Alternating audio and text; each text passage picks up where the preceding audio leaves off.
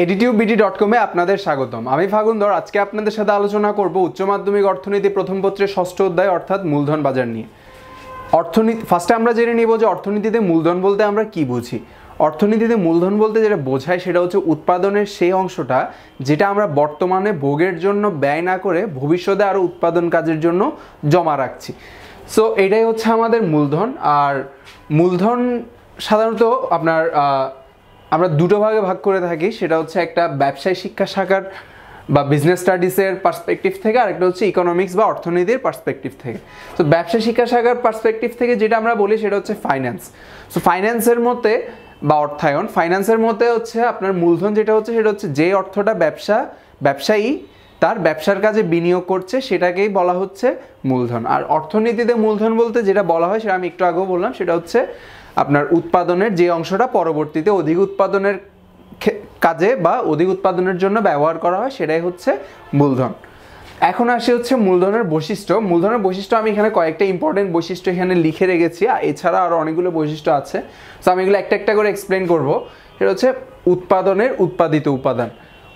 মূলধন সাধারণত আমরা ফার্স্টে একটা নির্দিষ্ট পরিমাণ অর্থ কোনোখানে বিনিয়োগ করে সেখান থেকে হচ্ছে আমরা আমাদের উৎপাদন কার্য পরিচালনা শুরু করি। এখন উৎপাদন কার্য পরিচালনা করার পরে আমরা যেই পরিমাণ দ্রব্য বা যেই পরিমাণ টাকা আমরা ইনকাম করছি সেটার কিছু অংশ আমরা ভোগ করি, আর কিছু অংশ হচ্ছে আমরা ভবিষ্যতে উৎপাদনের জন্য জমা রাখি। সো ওইটাই হচ্ছে আমাদের মূলধন। সেই জন্য এখানে বলা হয়েছে উৎপাদনের উৎপাদিত উপাদান। উৎপাদন করার পরে যেই উৎপাদিত উপাদানটা আমরা পাচ্ছি তার যে অংশটা আমরা জমা রাখছি সেটাই হচ্ছে মূলধন। মূলধন হচ্ছে উৎপাদনশীল, তার কারণ হচ্ছে মূলধন, আপনি যত বেশি মূলধন বিনিয়োগ করবেন আপনার উৎপাদন তত বেশি বাড়বে। এরপর আসে হচ্ছে গতিশীলতা। এখানে মূলধনকে গতিশীল এই জন্য বলা হয়, সেটা হচ্ছে কারণ আপনি চাইলেই আপনার মূলধনকে এক কারবার থেকে অন্য কারবারে বা এক দেশ থেকে অন্য দেশে, এমনকি দেশের ভেতরেও এক জায়গা থেকে অন্য জায়গায় স্থানান্তর করতে পারবেন। অর্থাৎ আপনি চাইলে আপনার মূলধনটা একটা নির্দিষ্ট সেক্টর থেকে অন্য একটা সেক্টরে আপনি বিনিয়োগ করতে পারবেন। এরপর আসা হচ্ছে চিরস্থায়ী। এটা বলা হচ্ছে কারণ মূলধন চিরস্থায়ী নয়, মূলধন হচ্ছে ক্ষণস্থায়ী। আপনি কোনো কিছু আপনার যে মূলধনটা আছে এটা আপনি সারা জীবন ব্যবহার করতে পারবেন না, একটা নির্দিষ্ট সময় পরে হচ্ছে মূলধনটা ক্ষয় হয়ে যাবে। সো আপনার থেকে নতুন করে আবার বিনিয়োগ করতে হবে, বা আপনার মূলধনের যে ক্ষয়ক্ষতিটা হচ্ছে সেটার জন্য আপনার আরও বেশি রিপেমেন্ট করা প্রয়োজন হবে। এরপর হচ্ছে শ্রমের ফল। মূলধন হচ্ছে বেসিক্যালি শ্রমের ফল। আপনি একটা কারবারের মধ্যে শ্রমিকরা কাজ করার ফলে হচ্ছে দ্রব্য উৎপাদিত হয়। সো যেহেতু আমরা বলছি যে মূলধন হচ্ছে উৎপাদনের উৎপাদিত উপাদান, আর উৎপাদনটা হয় হচ্ছে শুধুমাত্র শ্রমিকদের পরিশ্রমের কারণে, সেই জন্য বলা হচ্ছে যে মূলধনটা বেসিক্যালি শ্রমের ফল, সঞ্চয়ের ফল। যেহেতু আমি একটু আগে বলেছিলাম সেটা হচ্ছে আমরা হচ্ছে একটা বিজনেস করে আমরা যে টাকাটা ইনকাম করছি তার কিছু অংশ আমরা আমাদের দৈনন্দিন জীবনের যত চাহিদা আছে সেগুলোর জন্য ভোগ ব্যয় করছি, আর কিছু অংশ হচ্ছে আমরা সঞ্চয় করছি ব্যাংক বা বিভিন্ন ধরনের অর্থনৈতিক প্রতিষ্ঠানে, যেটা আমরা পরবর্তীতে আমাদের ব্যবসা সম্প্রসারণের জন্য বিনিয়োগ করব মূলধন হিসেবে। সো সঞ্চয়ের ফল হচ্ছে মূলধন। এরপর আসা হচ্ছে নিষ্ক্রিয়তা। মূলধন জিনিসটাকে আপনি শুধুমাত্র মূলধনের জোরে কিন্তু আপনি ব্যবসায় উৎপাদন করতে পারবেন না। মূলধন একা একা কিছু করতে পারে না, কারণ এটা একটা জড় পদার্থ। একজন মূলধন ব্যবসায় বিনিয়োগ করার পরে সেখানে শ্রমিকদেরকে নিয়োগ দেওয়া, সংগঠকের ভূমিকা পালন করলেই তখনই আমরা আমাদের উৎপাদনটা পাবো। সো মূলধনকে যদি ঠিকমতো ব্যবহার করা না যায় তাহলে আমাদের উৎপাদনটা ঠিকমতো পরিচালিত হবে না। এটা গেল হচ্ছে মূলধনের কিছু গুরুত্বপূর্ণ বৈশিষ্ট্য। এখন আসি আমরা হচ্ছে প্রকারভেদ। এখানে অনেকগুলো প্রকারভেদ আমি লিখেছি, তার মধ্যে সবচেয়ে ইম্পর্টেন্ট দুইটা হচ্ছে স্থায়ী মূলধন আর চলতি মূলধন।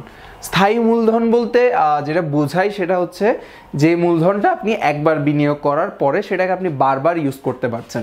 যেমন আপনি একটা বিজনেস বা একটা যদি গার্মেন্টস ফ্যাক্টরি বা বস্ত্রশিল্প কারখানার কথা বলেন তাহলে যে জমিটা আছে সেটাও মূলধন। জমির উপরে আপনি যে কলকারখানার বা কারখানাটা প্রতিস্থাপন করবেন বা এবং ওই কারখানার মধ্যে যেই আপনার মেশিনারিজগুলো থাকবে সেগুলো হচ্ছে স্থায়ী মূলধন। তার কারণ হচ্ছে আপনি এগুলোকে বারবার ইউজ করতে পারছেন। একটা নির্দিষ্ট সময় পরপর দেখা যায় স্থায়ী মূলধনের ক্ষয় হওয়া শুরু করে। তো ক্ষয় হওয়া শুরু করলে তখন আপনার থেকে হচ্ছে এটার পিছনে আবার কিছু এক্সট্রা টাকা খরচ করতে হবে, ড্যামেজ রিপেমেন্ট দিয়ে মূলধনটাকে আবার সচল করতে হবে। স্থায়ী মূলধন বেসিক্যালি ডিপেন্ড করছে হচ্ছে আপনার ব্যবসায়ের কারবার, কী ধরনের ব্যবসা করছেন সেটার উপরে, আপনার ব্যবসায়ের পরিধির উপর, আপনার ব্যবসাটা যত বড় হবে আপনার স্থায়ী মূলধনের পরিমাণটাও তত বেশি হবে। বা যদি এমন হয় যে আপনার এমন একটা জায়গায় হচ্ছে আপনি বিজনেসটা করছেন যেখানে হচ্ছে যেখানকার মাটি হচ্ছে খুব একটা স্ট্রং না, সো সেই জায়গায় আপনি হচ্ছে অনেক উঁচু বিল্ডিং তৈরি করতে পারবেন না। তো যেহেতু আমরা বলতে যাচ্ছি যে কারখানা বা বিল্ডিংটাও একটা মূলধন, সো আপনার ওই এরিয়ার জিওগ্রাফিক কন্ডিশনের উপরও হচ্ছে আপনার স্থায়ী মূলধনটা অনেকটাই ডিপেন্ড করছে। আর এরপর আসে হচ্ছে আমাদের চলতি মূলধন। চলতি মূলধনটা হচ্ছে বেসিক্যালি যেটা আপনি উৎপাদন বৃদ্ধি করার জন্য বা উৎপাদন কাজটা সচল রাখার জন্য যে মূলধনটা আপনি বিনিয়োগ করছেন, এটাই হচ্ছে আমাদের চলতি মূলধন। অর্থাৎ হচ্ছে আপনি একটা গার্মেন্টস প্রতিষ্ঠা করে ফেললেন, জিনিসপত্র সব আনলেন, এরপর হচ্ছে আপনার শ্রমিকরা আছে, কিন্তু হচ্ছে আপনি যদি উৎপাদন কার্য পরিচালনা করতে যান তাহলে শ্রমিকদেরকে বেতন দেয়া বা গার্মেন্টসের যে কাঁচামালগুলো আছে এসব কেনার পিছনে আপনার কিছু টাকা প্রতি মাসেই বা একটা নির্দিষ্ট সময় পর পর আপনার বিনিয়োগ করতে হবে। সো এটাই হচ্ছে আমাদের চলতি মূলধন। সো চলতি মূলধন থেকে আমরা যেটা বুঝি সেটা হচ্ছে এই মূলধনটা আপনি একবারই ইউজ করতে পারবেন। আপনি একবার উৎপাদন করার জন্য একবার মূলধন বিনিয়োগ করলেন, এরপরে যদি আপনার আরও উৎপাদন করতে হয় তাহলে আপনার থেকে আবার নতুন করে মূলধন বিনিয়োগ করতে হবে। সো ব্যবসায়ের পার্সপেক্টিভ থেকে এই দুইটা মূলধন খুব বেশি ইম্পর্টেন্ট। এরপর আসে হচ্ছে আরও কয়েকটা মূলধন, যেমন হচ্ছে আপনার ঘূর্ণায়মান মূলধন, নিমজ্জিত মূলধন, ভাসমান, জাতীয়, সামাজিক উৎপাদক, ভোগ্য। এছাড়া আরও কয়েকটা আছে যেমন আন্তর্জাতিক মূলধন, অর্থগত মূলধন, এরকম। যেমন ঘূর্ণায়মান মূলধন হচ্ছে আপনি যে টাকাটা কাঁচামাল বা ব্যবসায়ের জন্য যে ইনস্ট্যান্ট যে জিনিসগুলো লাগবে, যেগুলো ছাড়া আপনি আপনার ব্যবসায়ী কারবারটা পরিচালনা করতে পারবেন না, সেটাকে আমরা বলি হচ্ছে ঘূর্ণায়মান মূলধন। সো এটা হচ্ছে আপনার ডেইলি বেসিসে খরচ করতে হচ্ছে। এরপর আসা হচ্ছে নিমজ্জিত মূলধন বা সাঙ্ক কস্ট। কিছু এমন মূলধন আছে বা যেটা হচ্ছে আপনি একটা নির্দিষ্ট কাজে ব্যবহার করলে সেটাকে আপনি অন্য কোনো কাজে ব্যবহার করতে পারবেন না। যেমন আমরা এখানে বলেছিলাম যে মূলধনের একটা বৈশিষ্ট্য হচ্ছে গতিশীলতা। তার কারণ হচ্ছে কি আমরা মূলধনকে এক কারবার থেকে অন্য কারবারে বা এক দেশ থেকে অন্য দেশ বা যে কোনো একই মূলধনকে আমরা বিভিন্নভাবে ইউজ করতে পারছি, কিন্তু নিমজ্জিত মূলধনের ক্ষেত্রে এটা পসিবল হয় না। যেমন হচ্ছে আপনি একটা গার্মেন্টস ফ্যাক্টরির মধ্যে আপনি যে ওয়েভিং মেশিনগুলো কিনেছেন যেটা দিয়ে আপনি কাপড় তৈরি করবেন, সেটা দিয়ে আপনি শুধু কাপড়ই তৈরি করতে পারবেন। আপনি ওয়েভিং মেশিন দিয়ে ধান তৈরি করা বা আপনার চিপস, চকলেট এইসব তৈরি আপনি করতে পারবেন না। সো আপনি যে ওয়েভিং মেশিনের পিছনে যে টাকাটা আপনি খরচ করছেন সেটা ওয়েভিং মেশিন ছাড়া অন্য কোনো জায়গায় আপনি ইউজ করতে পারছেন না। সো এটাকে বলা হচ্ছে সেই জন্য নিমজ্জিত খরচ। সো আপনি যদি কোনো কারণে আপনার গার্মেন্টস ফ্যাক্টরিটা বন্ধ হয়ে যায় তখন আপনার যে যন্ত্রপাতিগুলো সেগুলো আপনি অন্য কোনো জায়গায় স্থানান্তর করে আপনি হচ্ছে অন্য কোনো দ্রব্য উৎপাদনে ইউজ করতে পারবেন না, সেই জন্য এটাকে বলা হয় নিমজ্জিত মূলধন বা সাঙ্ক ক্যাপিটাল। এরপর আসা হচ্ছে আমাদের ভাসমান মূলধন। ভাসমান মূলধন হচ্ছে আমরা যে মূলধনগুলোকে আমরা খুব সহজেই এক কারবার থেকে অন্য কারবারে বা এক জায়গা থেকে অন্য জায়গায় স্থানান্তর করতে পারছি। বেসিক্যালি মূলধনের যে গতিশীলতার কথা আমরা বলেছিলাম সেটাই।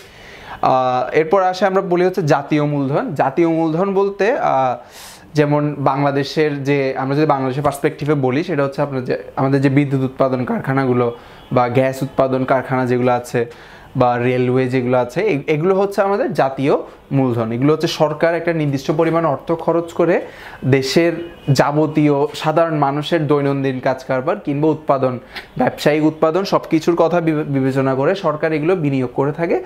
সরকার এই মূলধন বিনিয়োগ যেটা করছে সেই মূলধনটা কোথা থেকে পায়? সেটা পায় হচ্ছে আমরা যে জনগণ যে বিভিন্ন জায়গা থেকে আমরা যে অর্থ উপার্জন করি তার একটা নির্দিষ্ট পরিমাণ আমরা ট্যাক্স বা ভ্যাট এইভাবে করে আমরা সরকারকে প্রতি বছর দিয়ে থাকি। সো এই টাকাগুলোই হচ্ছে পরবর্তীতে সরকার বিভিন্ন ধরনের উন্নয়নমূলক কর্মকাণ্ডে ইউজ করে থাকে, যেটা আমাদের আলটিমেটলি খুব কাজে দেয় বা আমাদের উপকার করে। সামাজিক মূলধন হচ্ছে আমাদের যে সরকারি হাসপাতালগুলো আছে বা রাস্তাঘাটগুলো আছে বা পাবলিক টয়লেটস যেগুলো আছে, যেগুলো হচ্ছে সমাজের সকল স্তরের মানুষকে সরকার ফ্রিতে ব্যবহার করতে দেয়। যেমন আপনি রাস্তাঘাটে হাঁটছেন, এটার জন্য কিন্তু আপনার কোনো টাকা পয়সা দিতে হচ্ছে না, বা সরকারি হাসপাতালের মধ্যে চিকিৎসার ফিসও খুবই নগণ্য। সো এগুলো হচ্ছে সামাজিক মূলধন, এগুলো হচ্ছে মানুষের যে সরকারের উন্নয়নমূলক কর্মকাণ্ডের অংশ। এরপর হচ্ছে উৎপাদক মূলধন আর ভোগ্য মূলধন। উৎপাদক মূলধন হচ্ছে উৎপাদনের জন্য যেই পরিমাণ যেই টাকাটা বিনিয়োগ করছে সেটাই হচ্ছে বেসিক্যালি উৎপাদক মূলধন। আর ভোগ্য মূলধনটা হচ্ছে আপনার মূলধনের পুরো অংশটাই আপনি নতুন দ্রব্য উৎপাদনের জন্য ব্যবহার করতে পারবেন না। যেমন আপনার কলকারখানার মধ্যে যে শ্রমিকরা আছে তাদের বেতন ভাতা, তাদের বাসস্থানের খরচ, বা তাদেরকে ঈদ বা পূজা এইসব জায়গায় এইসব সময় আপনার তাকে বোনাস দিতে হচ্ছে, বা অনেক সময় দেখা যায় কি কোনো শ্রমিক আহত হলে কর্মকাণ্ডে তাদের চিকিৎসার খরচটাও দিতে হচ্ছে। সো এটা হচ্ছে শ্রমিকদের যে ভোগের জন্য বা শ্রমিকদের অবস্থাটা কনস্ট্যান্ট রাখার জন্য যে পরিমাণ টাকা আমরা খরচ করছি সেটাকে আমরা বলছি ভোগ্য মূলধন। এরপর আমরা আসবো হচ্ছে মূলধনের কার্যাবলী ও গুরুত্ব।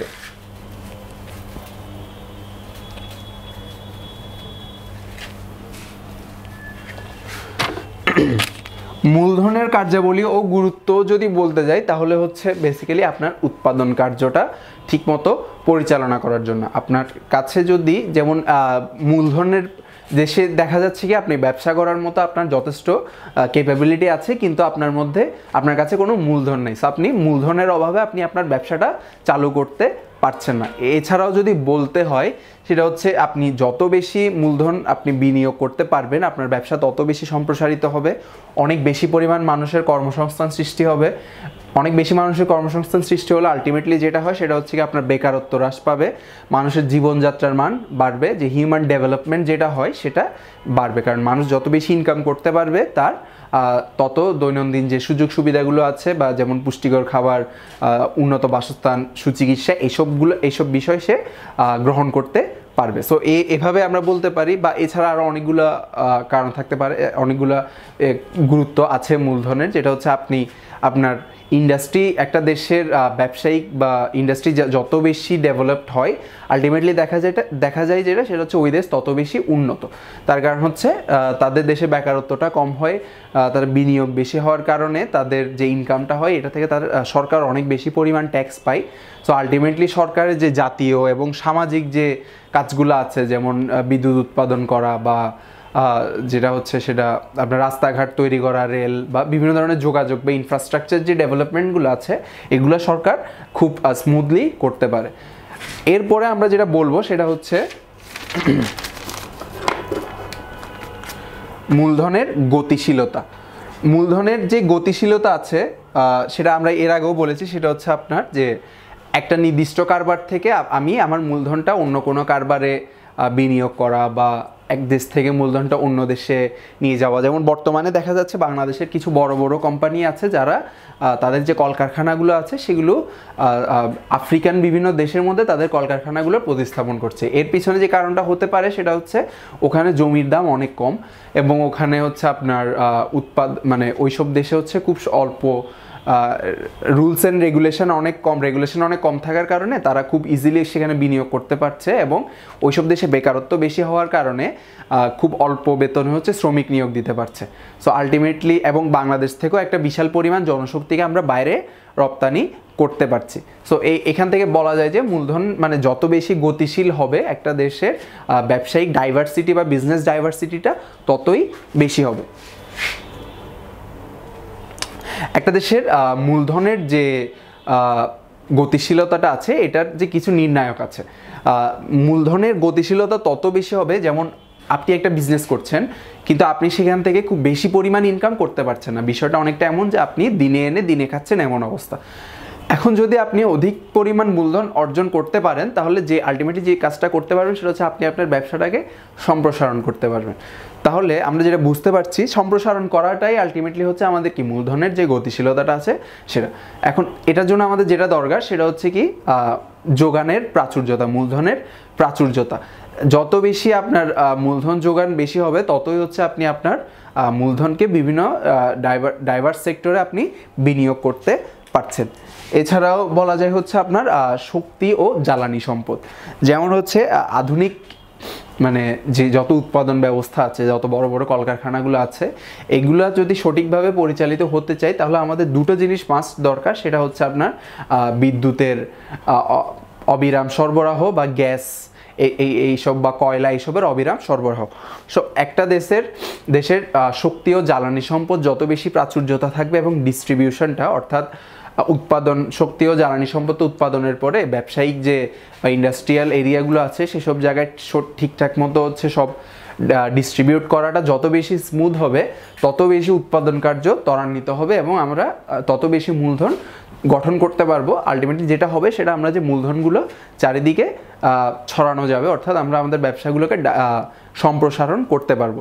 এছাড়া হচ্ছে আপনার বিনিয়োগের একটা সুব্যবস্থা থাকতে হবে, অর্থাৎ কোনো দেশে যদি বিনিয়োগের জন্য যথেষ্ট অনুকূল পরিবেশ না থাকে, অর্থাৎ আপনি বিনিয়োগ করতে গেলে আপনার থেকে সরকারকে বিশাল পরিমাণ ট্যাক্স বা অন্যান্য সাবসিডি দিতে হচ্ছে, সেটা দেখা যাবে কি আপনি তখন আপনার জন্য ওটা বিনিয়োগ না করে কোনো জায়গায় বরঞ্চ সেটা ঘরে রেখে দেওয়া বা সামান্য ব্যাংকের মধ্যে সঞ্চয় করে রাখাটাই বেশি ফিজিবল বা লাভজনক মনে হচ্ছে। সো অনুন্নত বা উন্নয়নশীল দেশগুলোতে বিনিয়োগের যেহেতু ঘাটতি আছে, এই ঘাটতিটা পূরণের জন্য সরকার করে কি ব্যবসায়িক ক্ষেত্রে বিভিন্ন ধরনের সাবসিডি দিয়ে থাকে। যারা অনেক টাকা বিনিয়োগ করতে পারবে তাদের কর মওকুফ করে দেয়া বা তাদের জন্য হচ্ছে ব্যবসায়ের অনুকূল বান্ধব পরিবেশ গঠন করা, এইসব বিষয় করে থাকে যাতে হচ্ছে বিনিয়োগের পরিমাণটা বাড়ে। আলটিমেটলি বিনিয়োগ বাড়লে দেশের বেকারত্বটা অনেকটাই কমে যায়। মূলধনের যে গতিশীলতার যে গুরুত্বটা আছে, মূলধনের গতিশীলতা বাড়লে আমরা যেহেতু বলেছি আমাদের বেকারত্ব কমে যাবে, জাতীয় উন্নয়ন যেটা আছে সেটা হচ্ছে ত্বরান্বিত হবে, বৈদেশিক বাণিজ্য বৃদ্ধি পাবে। যেহেতু আমরা এর আগেও বলছিলাম যে বাংলাদেশে এখন রিসেন্টলি কিছু কোম্পানি দেখা যায় কি যারা দেশের বাইরে বিনিয়োগ করছে। দেশের বাইরে বিনিয়োগ করলে ওই দেশের সাথে আমাদের একটা ভালো ব্যবসায়িক বাণিজ্যিক সম্পর্ক তৈরি হবে। সো আলটিমেটলি তারা আমাদের দেশ থেকে, যেহেতু বাণিজ্যিক সম্পর্ক হবে, তারা আমাদের দেশ থেকে বিভিন্ন ধরনের জিনিস তাদের দেশে ইম্পোর্ট করে নিয়ে যাবে, অর্থাৎ আমাদের এক্সপোর্টটা বেড়ে যাবে, যে আমদানি রপ্তানিটা আছে। এছাড়াও বাইরের বিভিন্ন দেশের থেকে বিভিন্ন ধরনের জিনিস আমরা আমাদের দেশে আনতে পারবো। এছাড়া যেটাকে আমরা বলি সেটা হচ্ছে বৈদেশিক বাণিজ্য বা foreign direct investment. Foreign direct investment খুব ইম্পর্টেন্ট একটা টপিক। সেটা হচ্ছে বাংলাদেশে বাইরের দেশ বাংলাদেশের বিভিন্ন ধরনের উন্নয়নমূলক বা ব্যবসায়িক প্রজেক্টে কী পরিমাণ টাকা ইনভেস্ট করছে, এটাকে আমরা বলি হচ্ছে ফরেন ডাইরেক্ট ইনভেস্টমেন্ট। আমাদের পার্শ্ববর্তী দেশ ভারতে বর্তমানে 100% এফডিআই বা ফরেন ডাইরেক্ট ইনভেস্টমেন্ট প্রচলিত আছে।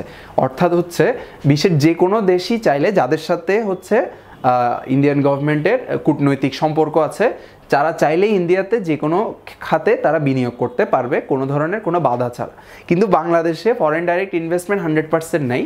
তার কারণ হচ্ছে আমাদের দেশের যে দেশীয় প্রতিষ্ঠানগুলো আছে তারা এখনও ওই লেভেলে যেতে পারেনি যেখানে তারা হচ্ছে বৈদেশিক কোম্পানিগুলোর সাথে হচ্ছে কম্পিটিশন করে টিকে থাকতে পারবে।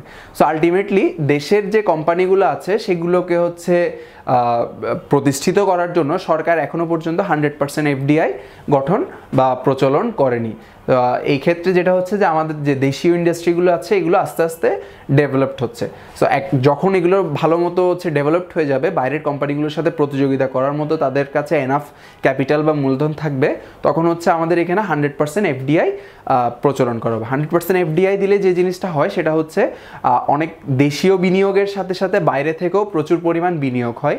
সো বিনিয়োগ যত বেশি হবে ততই হচ্ছে নতুন নতুন কলকারখানা প্রতিষ্ঠিত হবে, উৎপাদন কার্য তত ডাইভার্স উৎপাদন হবে এবং আলটিমেটলি যেটা হবে যে দেশের যে অর্থনৈতিক অবস্থাটা সেটা উন্নত হতে থাকবে।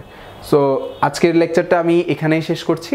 পরবর্তী লেকচারে আমরা মূলধনের যে বাকি অংশগুলো আছে সেগুলো নিয়ে আলোচনা করব। ধন্যবাদ আমাদের সাথে থাকার জন্য।